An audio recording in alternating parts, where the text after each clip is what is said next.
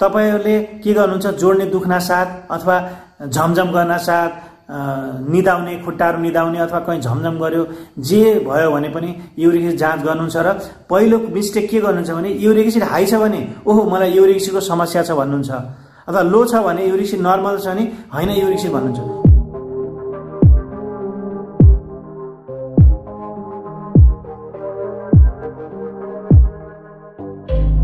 Uric acid तपाईको जोड्नी दुखेको बेला शून्य र अत्यधिक रातो तातो भएको बेला कहिलेकाहीँ हाम्रो शरीरले एउटा डिफेन्स मेकानिजम पनि गर्छ। जुन बेला हामीलाई पीडा भएको हुन्छ दुखेको बेला हाम्रो किडनीबाट युरिक भन्छ हामीले युरिक एसिड बगाउने किनभने भित्र युरिक एसिड यो दुखेको बेला त्यो बेला विभिन्न किसिमका यो मिडियाहरु भनौं न इन्फ्लेमेटरी साइटोकिन्सहरु भन्छौं हैन यिनीहरु जम्मै निस्केको हुन्छ।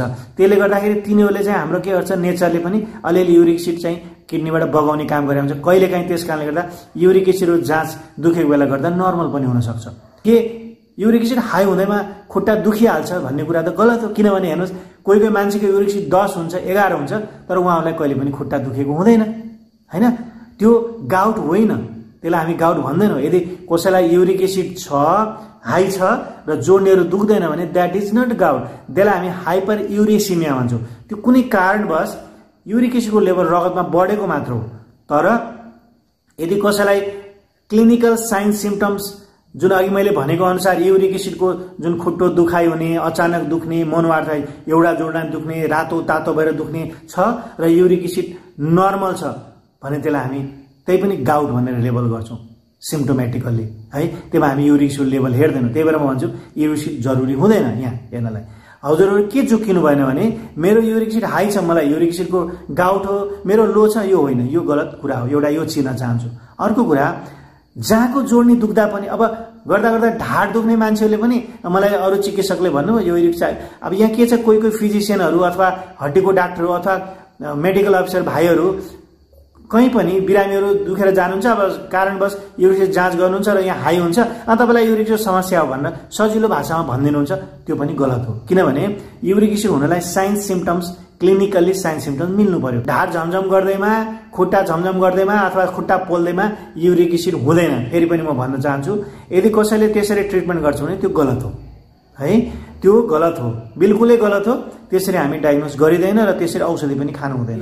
युरिक एसिड भएको बिरामीहरुलाई एउटा जोड्नी दुख्ने मनोआर्थाइटिस प्राय जसोलाई र अरु कुरा धेरै जसो महिलाहरु आउनुहुन्छ जसको चाहिँ मेनोपाउज भएको हुँदैन महिनावारी चलिरहेको महिना जुन महिलाहरु हुनुहुन्छ जसको महिनावारी जुन बेलासम्म सुक्दैन त्यो बेलासम्म महिलाहरुलाई नितान्त मैले अहिलेसम्म यत्रो बातको प्र्याक्टिस गरे महिनावारी नरुकेका महिलाहरुमा कसैलाई पनि गाउटको प्रब्लम देखेको छैन।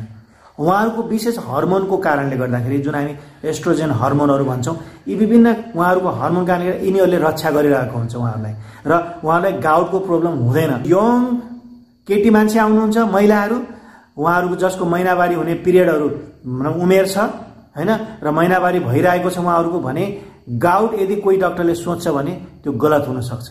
फेरि भन्छु है त्यसकारणले गर्दा यो कुरा मनन गर्न जरुरी छ र खुट्टाहरु झमझम गर्ने ढाड दुख्ने पोल्ने यो युरिक एसिड समस्या होइन यो अरु रोग हुन सक्छ।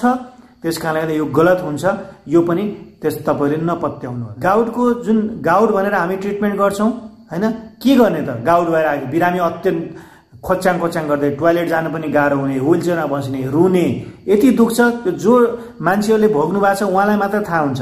अरु मैले मेरो बिरामीहरुलाई भन्छु मलाई यो युरिक एसिड भयो भनेर रिपोर्ट लिएर आउनुहुन्छ हाई हुन्छ मैले भने तपाईको युरिक एसिड होइन यसलाई तपाईले ट्रिटमेन्ट गर्नै पर्दैन। कुनै पनि बिरामी एक्युट गाउट लिएर हैन त्यति दुखेर आउनुहुन्छ पहिलो चोटी आउनुहुन्छ यङ उमेरमा हुन्छ यो प्राय हैन अधा वयसी उमेरमा हुन्छ र उहाँहरु यदि आउनुहुन्छ भने के गर्ने त सुरुमा दर्द कम गर्ने औषधि खाने है। त्यो भन्दा पहिला हामीले सबै जाँच गरेर हेरिसकेका हुन्छौं तपाईको किडनी ठीक छ कि छैन पिसाब ठीक छ कि छैन हैन अरु केही प्रब्लमहरु छ कि तपाईले के औषधि खानुहुन्छ कतै युरिक एसिड बढ्ने औषधि खानु भएको छ कि अथवा युरिक एसिडलाई ट्रिगर गर्ने औषधि खानु भएको छ कि पहिला यो सोध्नु चिकित्सकको दायित्व हुन्छ। यदि कोही चिकित्सकले नहेरिकन यदि औषधि डाइरेक्ट दुखेको दिनुहुन्छ भने कहिलेकाहीँ बिरामीले कस्तो हुन्छ यता हाइड्रोक्लोरोथायोजिड अथवा डायुरेटिक्सहरु खाइरहनु भएको हुन्छ उता हामीले युरिक एसिड बढ्यो भने औषधि फेरि युज गरेर आउँछौं। त्यो पनि त ध्यान दिनु पर्यो कि कुनै कारणवश बिरामीको युरिक एसिड बढेको हो भने त्यो कारणलाई रोक्नु पर्यो हैन। जस्तै ड्रग्सहरू हैन, औषधिहरू, मेडिकेसन्सहरू। अब रह्यो कुरा यदि बिरामीलाई चाहिँ गाउट लिएर आउनुहुन्छ तातो रातो भनेपछि पहिला के गर्नु पर्यो, बिरामीलाई चाहिँ पेन किलरहरू, दर्दको औषधिहरू खान दिनु पर्यो किडनी ठिक छ भने है। हामी एनेसाइड्स भन्छौँ त्यसलाई, दर्द कम गर्ने औषधि खाने र प्रत्येक युरिक एसिड भएको बिरामीहरूले चाहिँ आइसले सेक्नुपर्छ। दिनमा 3-4 चोटि आइस डाइरेक्ट सेक्नु हुँदैन, त्यसलाई पोलिथिनमा अथवा कपडामा राखेर आइसले सेक्नु भने तपाईँलाई एकदमै रिलिफ गराउँछ।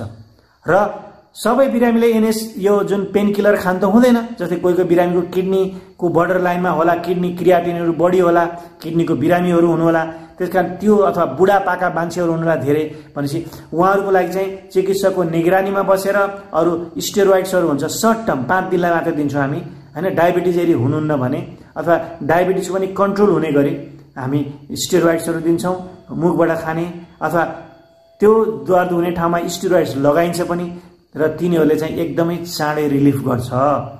अब निको भइसक्यो, पहिलोचोटि हो भने सुरुमा हामी गाउटको औषधि, युरिक एसिडको औषधि चलाउँदैनौँ हैन। नयाँहरूलाई हामी let's see, weight and watch. अर्को अट्याक नहुनु पनि सक्छ है, हुन पनि सक्छ 2 वर्षपछि अथवा 1.5 वर्षपछि, 1 वर्षपछि, 6 महिनापछि, अथवा नहुनु पनि सक्छ। लेट्स नभयो भने कुरै सक्यो है, नभए नि कुरै सक्यो।